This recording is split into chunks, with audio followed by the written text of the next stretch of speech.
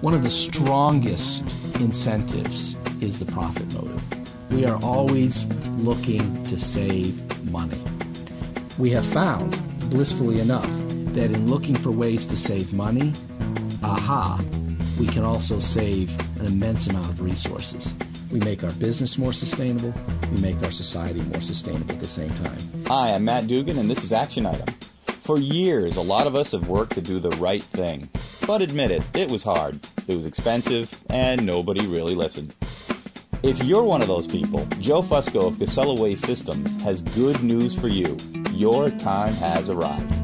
Using less energy, becoming more sustainable, wasting less is an economic imperative as well as an environmental imperative. The easiest way to reduce your carbon footprint and make money is use less energy.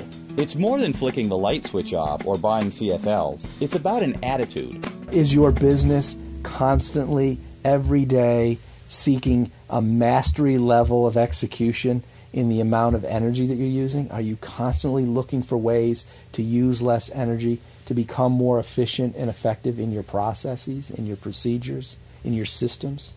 Because if you're doing that, you're not only saving money, you're using less energy, you're reducing your carbon footprint, you're becoming more resource sustainable. For example, in our business, buy and operate trucks that are more energy efficient.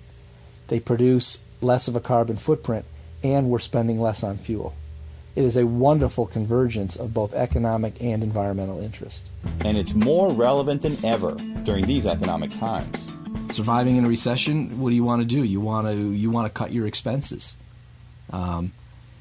Probably one of the last expenses that you want to cut is people, is your intellectual capital.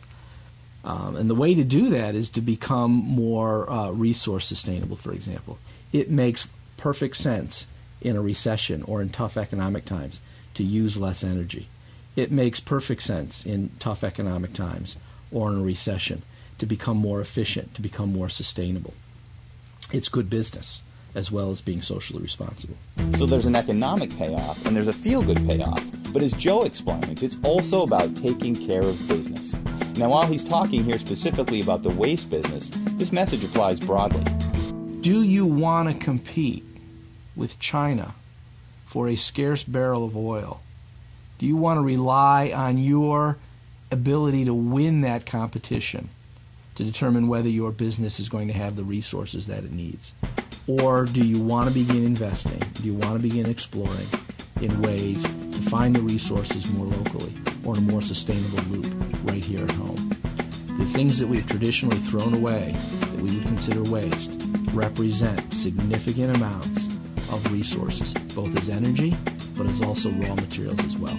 Saving money is making money. Saving resources is making resources. The best companies in the world are trying to figure that out. The best companies in the world are looking for opportunities to marry those two ideas.